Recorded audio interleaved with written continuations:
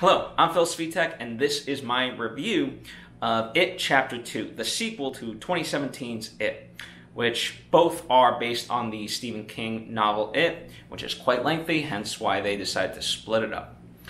I'm going to do this in two portions, right? So the non-spoiler section, which is going to be this at the front, and then I'm going to get into some spoilers, which I'll make sure to denote, so that way, if you haven't yet seen the movie, you can make sure that nothing's spoiled for you.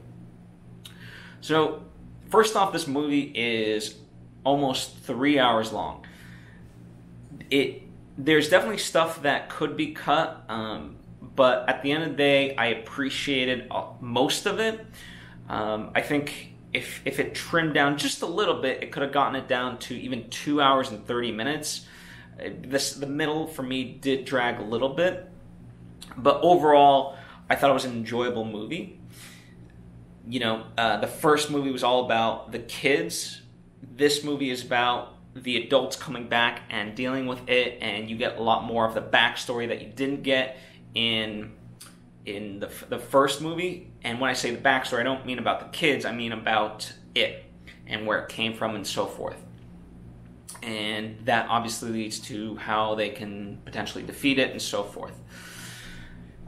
What's kind of interesting is it's a movie where I would say you can't see this movie without seeing the first one, and yet a lot of the things that happened in the first movie are quite inconsequential, which is kind of like a weird paradox for me to say, but I do believe it to be true. The only things from the first movie, and it's just minor spoilers if you haven't seen that one, but is the promise they make to each other and sort of the introduction of it and what it represents and how it affects the entire town of Derry. Obviously, you get to learn the characters and so forth, but again, it's ironically not as you don't. It's weird because you don't necessarily need all the things that happen in the first movie aren't fully required for the second movie, which is weird, and it's a problem that I've had with the book as well. But the book sort of manages to go in and out between the two, whereas with the movies they decided to split it up quite chronologically in the sense of you get in chapter 1 you get all the kid stuff, and then in this chapter 2, the new one, you get all the adult stuff and so forth. So it's kind of a weird dichotomy in that way, but it is as such. So overall, what did I think of it?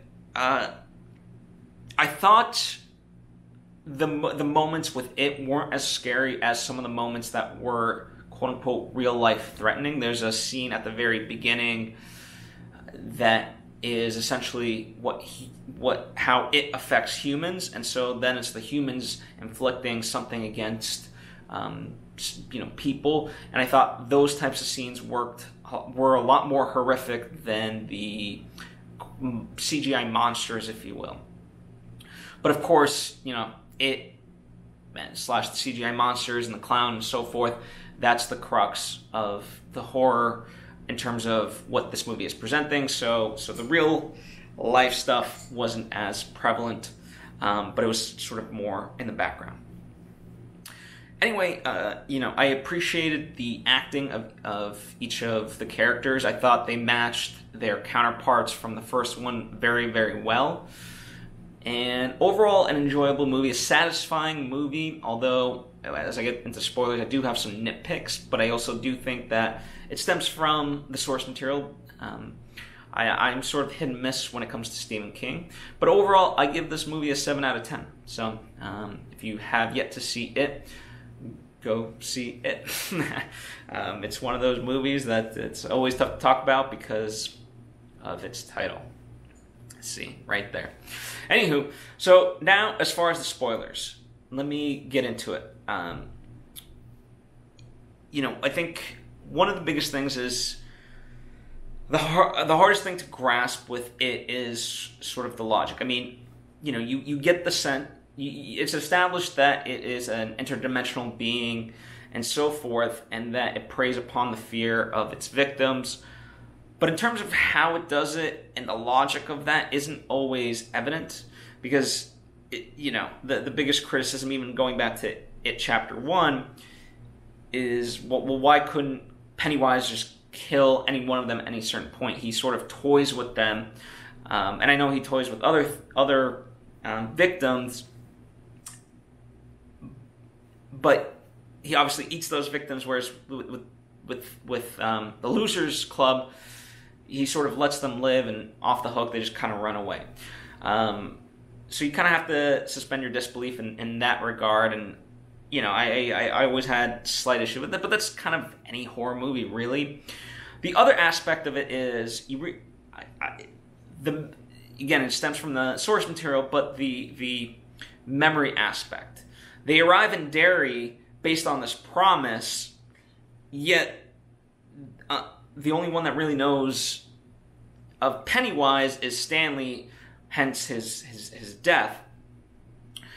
So when they come to Derry, yes, there's trepidation. I mean, by God, the opening scenes were quite incredible in terms of how they reacted to getting that phone call from Mike. But it's interesting that it's only when they go to Derry that all of a sudden it's like, oh, Pennywise, when, based on the reactions, I would have thought that is why they had those reactions, because it brought up, they don't have to have all the details, but the idea of like just dealing with Pennywise and the scary entity would have just brought that fear and closed off the door to the mental memories, if you will. But it is as such, and so there you have it. Now, the reason I said in the non-spoiler section that the middle drags is because, of course, they're having to get their tokens to initiate the ritual of Chud. Now, a couple problems there for me. Number one, we don't necessarily know what's at stake. I mean, in terms of the ritual of Chud, I know that there's this idea that they have to stick together and so forth, but I wish it was front-loaded a little bit in terms of what this ritual is and why these things were so important. Then maybe it would have given that whole middle chunk a little bit more weight. Because as it happens, we don't necessarily know. We know that they have to remember all these things, but it's just kind of a tell, not show. And I know even in my description of it, it would just be Mike telling them the importance of why. But maybe they could have illustrated that a little bit further in the hallucination with Bill and Mike in terms of what the ritual is and why they needed certain these tokens specifically. But as it stands, each of the characters goes off on their own adventure, and this is what I appreciate, is that we do get these flashbacks, but they're not of the same thing that we saw in the first movie, so it enhances the story, so I do appreciate that. The problem is the stakes aren't as high, because when the adult character goes in there, and we're seeing the horrors of 27 years ago, well, we know the outcome is that whoever it is, they survive because the adult is right there. Now, when the monster comes out against the adult version, then there's that scary aspect to it. So I think they could have done a little bit better of a job meshing the threat levels, if you will, with that. Because especially when Beverly says, "I know how each of you died," that's kind of ever present in, at least in my mind, as I watched it, and I watched each of these adults go in, knowing that Stanley already had passed away. So that's kind of my biggest nitpick with the middle chunk, and I think ultimately it's kind of like they get the tokens, and sometimes they get the tokens and then the bad stuff happens, versus they essentially, as adults, have to battle it to get that token. So, for example, with why am I blanking on his name? Bill Hader's character. I don't know why I'm blanking on his name, but with Bill Hader's character, he gets the coin from Street Fighter, and that was very easy. And then he has to deal with Pennywise scaring him and so forth. I think it should have been like a quest to get the tokens and then run away from Pennywise and so forth. But it didn't happen, so it is as such. But I do appreciate that at least the flashbacks themselves revealed new information. I have to say, really quickly, one of my favorite moments of the movie was the Stephen King cameo. I thought that was brilliant. I think he acted very well, so I truly appreciate that moment. So there was speaking of flashback moments, there was a point in the movie when Mike says they're at the underground base that they had made up, that Ben had created for them, and they were kind of discussing, well, we already remember everything, and Mike says, well, not everything. And for a moment, for those of you who've read the book, and spoiler for the book, but it's something that's been talked about very heavily and openly, so I don't feel necessarily bad about revealing it. But in that moment, I thought they were going to go to the child orgy scene. If you have no idea what I'm talking about, in the book, as kids, they get lost in the tunnels after they defeat Pennywise, and so in order to remember how to get out, they essentially have an orgy, which it sounds crazy, but it's supposed to represent them going from childhood innocence to adulthood, and so forth. I mean, there's a lot more to it than that, but simply put, that's what it is. And so in the movie, when Mike says, like, well, you don't remember everything, and I thought that's where it's headed. Now, thankfully, it never went there, so thank you. I appreciate that we never did the child orgy. But, in terms of other nitpicks for the movie, I thought the Henry Bowers storyline was underutilized, and in the book, Tom becomes another threat. So Beverly's husband from the beginning that we see that's very abusive, that's much like her husband, he plays a role. In fact, Audra, Bill's wife, the actress, she sort of gets apprehended by Tom. And it's all these things, it's Henry, Tom, and Audra all converging in at the same time and presenting challenges to our Losers Club. The only aspect of that happened in the movie was Henry, which I felt sort of let down by, because in the beginning, at least with Bill, I get from the perspective of Beverly why we would want to see that she's kind of married her husband, which then leads us into the love triangle and ultimately the happy ending with her and Ben. But in the case of Bill, I appreciate I found the joke very funny of like Bill can't write a good ending, but to have him and the director and his wife and that whole scene, it just made it all the more unnecessary, and we could have truncated that because it never comes back into play.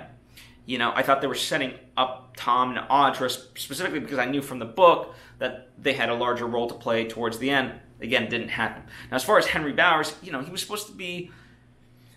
This was supposed to be his revenge, and we sort of get two relatively quick scenes, and it never really amounts to much, and so I felt it's a shame because he was so heavily underutilized. Whereas in the first movie, he's such a big threat, and I appreciate that.